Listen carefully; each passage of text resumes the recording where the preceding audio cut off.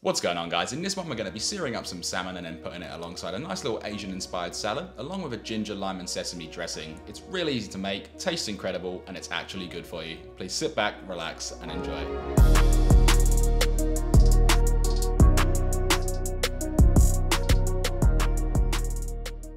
Alright guys, to start the prep for this dish, here is one large Daikon or Chinese white radish that weighs a total of 750 grams or 1.6 pounds. The first thing that we want to do with this is peel off the skin, as it can be quite bitter, and if you can't get hold of one of these, be sure to check out the substitute list in the description below. However, if you do use Daikon, it contains a good dosage of vitamin C, which is necessary for the growth, development and repair of our body's tissues, and that's not the tissues that some have been hoarding from the supermarkets. Once peeled, we then need to julienne or matchstick cut the Daikon, and for this I'm using a mandolin, but this can easily be done by hand. If using a mandolin, be sure to lock the Daikon in tightly and use a safety guard, as these can be very dangerous to work with. I'll also say that this will probably be the first and last time you ever see me using one of these, because quite frankly I hate them, as you can see by the struggle that I'm having here. Plus I'd rather have all my fingers for when we eat this. Anyway, once that's done, you should have something that looks like this. Next, grab yourself 2 large carrots, to which we can slice off the tip, saving them for a stock. Then proceed by slicing the carrots in half, then slice off a small strip which will allow the carrot to sit comfortably without any movement. Once that's done, slice the carrots into thin, even sized strips, trying your best to get them as even as possible.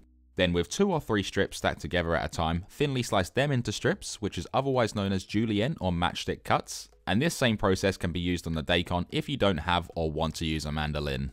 Now here is 100 grams or 3.5 ounces of snow peas, and with these we need to remove the stems and the string. To do this, simply snap the stem gently and pull down to remove the stringy part, which isn't very nice and is hard to chew when eaten, and then proceed to thinly slice into the julienne or matchstick cut, the same as we did with the carrots. You also have the choice here to cut these as thin or as thick as you'd like to.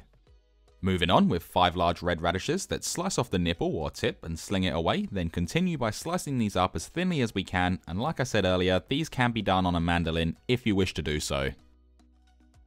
The next ingredient is 1 long red chili, which is optional, and if you like a bit of heat, I highly recommend using it.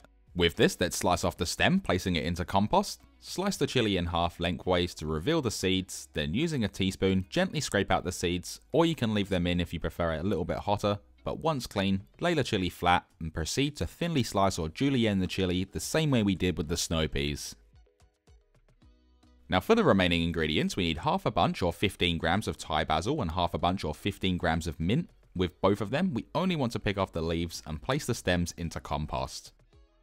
For the final ingredient for the salad, here is 1 bunch or 50 grams of coriander or cilantro, and with this just give it a rough chop, which can be quite rustic. Just make sure there's no large leaves or stems.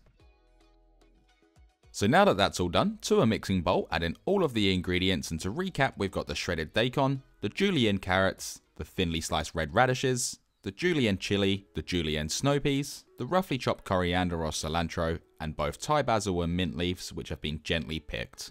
Once that's all in, give this a really good mix, ensuring everything is evenly distributed, leaving no chunks of a single ingredient. Then once mixed, this can be placed into the fridge until we're ready to serve.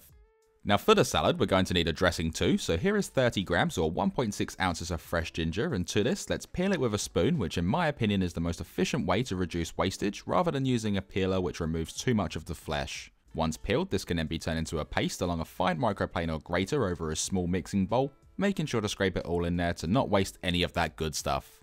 Next, grab 2 large limes, to which we're going to slice in half and squeeze the juice into the bowl with the ginger, either using your hands or a citrus juicer. Proceed by continuously whisking, and whilst doing so, slowly pour in 1 teaspoon or 5 milliliters of sesame oil for a delicious deep nutty flavour. When that's mixed through, slowly pour in 2.5 tablespoons or 50 milliliters of extra virgin olive oil to create an emulsion, which is mixing 2 or more liquids that usually don't combine, which will then leave us with this delicious ginger, lime and sesame dressing, which we can place in the fridge until we're ready to serve. Now for the last part, before we get cooking, we're going to need 3 skinless salmon fillets with a combined weight of 800 grams or 1.7 pounds, and the only thing needed for these is a nice amount of sea salt flakes, before we can then place a large pan onto our stovetop over a medium-high heat, pour in 1 tablespoon or 20 milliliters of olive oil, and once hot, carefully placing the salmon fillets away from you just so the oil doesn't spit back at you, skin side down if your salmon does have skin on, and lightly sear for 3 minutes. 3 minutes later, we can then flip the salmon over, repeating the same 3-minute process on the opposite side, and please excuse my hand in the way right now. After 6 minutes in total, we can then remove the salmon from the pan and allow it to rest for 10 minutes, and also I'd usually say be a lot more gentle with this, but it's getting broken up anyway, so it doesn't really matter if you do accidentally break it up. Once the salmon has rested, you should have a medium to medium rare cook on the salmon, which in my opinion is the best way to have it. With this now, we can add it into our prepared salad, breaking it up a little bit. Also, the choice is yours if you want to add in the juices that remain on the plate. To this, add in 1 tablespoon or 15 grams of black sesame seeds for a beautiful contrasting colour and a nice pop of flavour, along with the ginger, lime and sesame dressing to really spruce this up. This can now be given a really good mix, breaking up the salmon pieces, making sure everything is evenly dispersed, and of course, allowing those flavours to become friends.